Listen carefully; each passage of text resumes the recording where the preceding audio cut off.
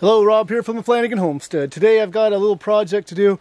My water system is gravity fed. My tanks are up on the hill. I had this 330 gallon tank, and then I bought a 270 gallon tank, and I just leveled off the ground. You can't see on the camera right now, but I leveled off the ground in the same spot. Don't know what I was thinking, but they aren't going to be the same height.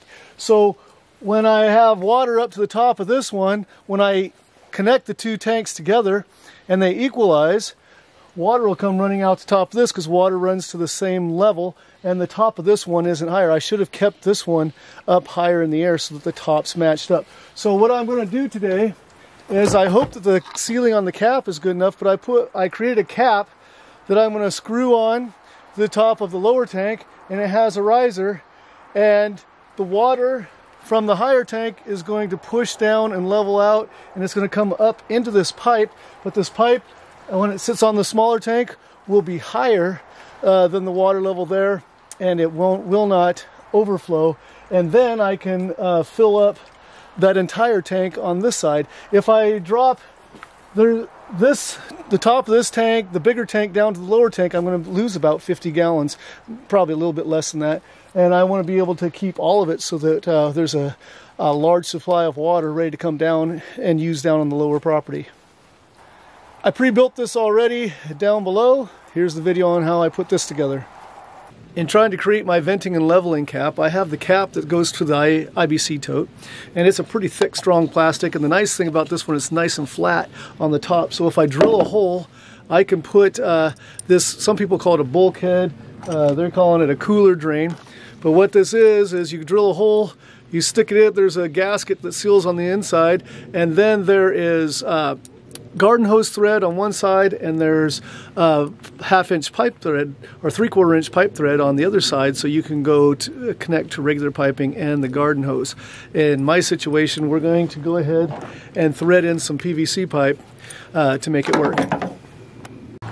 They make several different sizes of these and styles. I have another one that I'm using up there that is much wider and plastic. I would prefer a much wider one, but this is what they had at the store, so we're going to use this one. I'm going to take the nut off right now, and I'm going to find a drill bit that is just barely larger than the hole in the threads.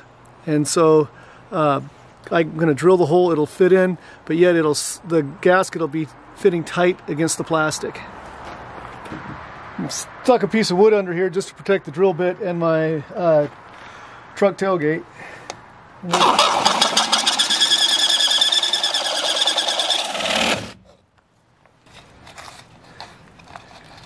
Nice clean hole. We'll probably, some of the plastic that's here we'll scrape out with our utility knife so that nothing's sticking on the top, so this seals up, and this side's probably more important, because this is the side I'm going to have the gasket on. Get this nice and smooth.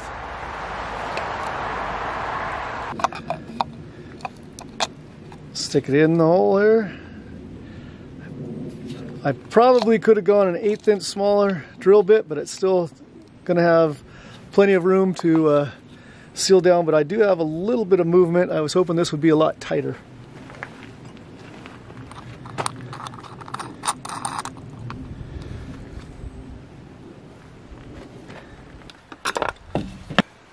Going to put a little bit of Teflon tape on my threads. Not worried about getting too much on here. Again, this is not going to be pressurized.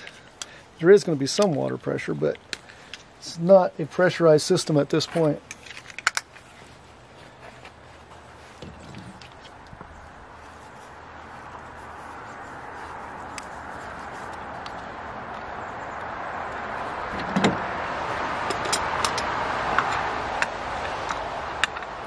So this is a pressurized system, but at this point in time it's not pressurized. I'm creating gravity by being up on the hill, and then this is the very top of this. We're 100 feet in elevation above where the water's coming out, so that should create 43 pounds pressure, 43 pounds for every 100 feet. So this is going to be rising up a foot in here or less, and so that should be 0.43 pounds per square inch pressure, so that's very little pressure. I don't think I'll be losing a whole lot. I was thinking about putting more compound in here. This is a rubber, there is a rubber gasket in there. But I was thinking about putting some pipe dope in there and putting it, but right now I'm going to see if I could just seal this down tight enough, because again there's going to be very little pressure to hold all the water in. We'll be placing this elbow on top so that nothing's coming in. I have another elbow, I left it at the house, but I'm going to turn this so it's down, and then no rainwater or anything falling is going to come into this system. It's just going to be there. The other beautiful thing about doing this is when I have a closed tanks up there, and then they try to run water down here, it pulls down and it creates a vacuum in the tank, and then we lose pressure because it's coming down. But by doing this and having this opening, this airflow opening, when the water needs to flow out, air can flow in, and then that allows for the water to travel freely and keep the pressure that it needs. So I'm just going to screw this cap on tight, hope that the gasket that's on the inside of it seals really well. We'll find out here in a minute. So I have the valves closed on each tank and was able to fill them up. But you can see the water level is up right near the top here on this one, and it's also the top here. So when I open the valves here in just a second, this should come down here and hopefully not go down too far, because there's not a lot of water that's going to fit in here, but it's going to rise up to that level in the pipe and go. I don't want to open the valves too fast because the weight of this might create a little momentum and then shoot it out, but if there's no momentum, it should not run out the top of the other one. The water level here should match, or actually the water level in this pipe should very quickly, because this is already full, match this, and this should not drop down a noticeable amount, in theory.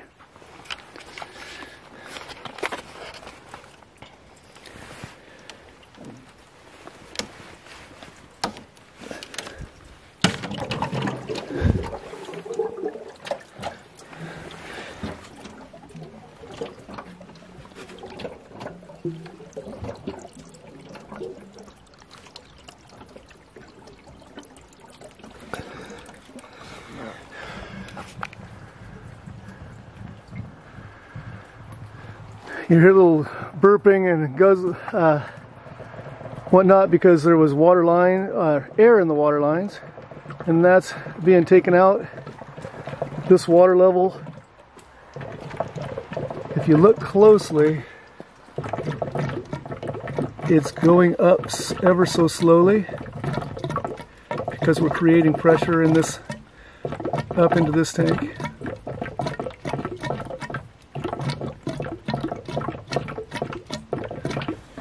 You can see it right on the end of this leaf right now. Let's kind of keep track of that.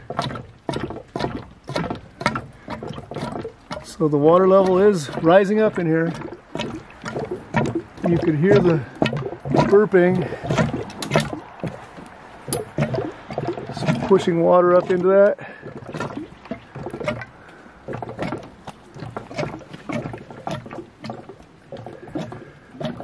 The water level over here is down about an inch, it looks like, from where it was. Some of it probably filled the line going down to the landing, and some of it is pushing up into this tank here.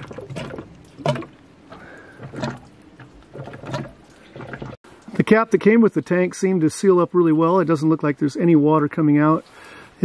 There is a little bit of water right here. There's at least a teaspoon of water. It's been filling for a couple minutes that's leaked out here, so that's not a lot of water loss, but I don't want any water loss. I don't have my wrench with me. I'll try to tighten this up a little bit more, but we should still, you can see it's still holding the other tank at definitely higher than the top of this tank.